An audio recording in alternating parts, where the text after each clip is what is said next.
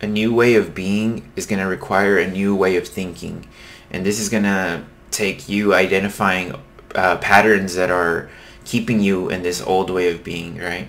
Overthinking things like what others are going to say or do, old habits or beliefs that keep you down and unmotivated, or old habits that seem to come up whenever certain situations happen to you, right?